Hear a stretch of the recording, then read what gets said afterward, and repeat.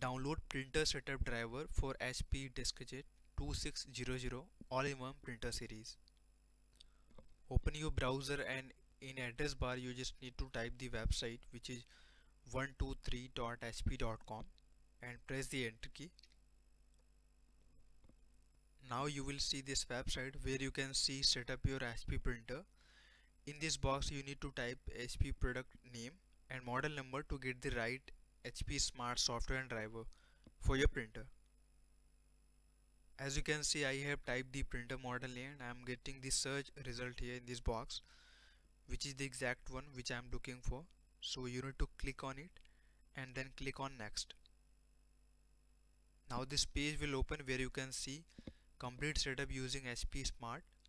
So in first step, make sure your printer is powered on, and in second step you need to install HP Smart to complete the setup by clicking here.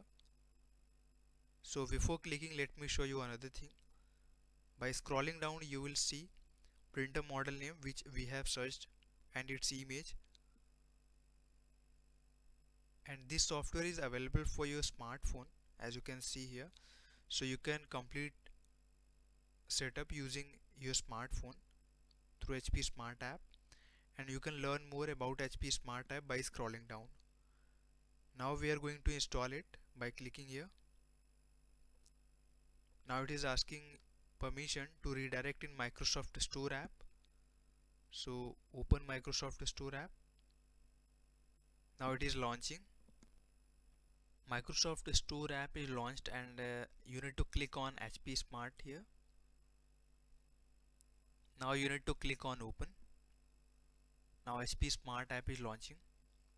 After launch you will see this screen. First of all, to add your first printer by clicking here on add printer. Before that, make sure your printer and your PC should be connected in same network so that this software could detect your printer and complete the setup. So now I'm going to click on add printer.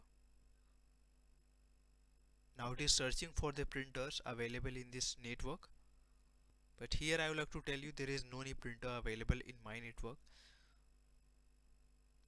That's why I'm getting this message that no printers found. But if any printer will be detected in your network, then it will display you here. You can select that and click next and proceed further by following on-screen instructions to complete this setup using HP Smart.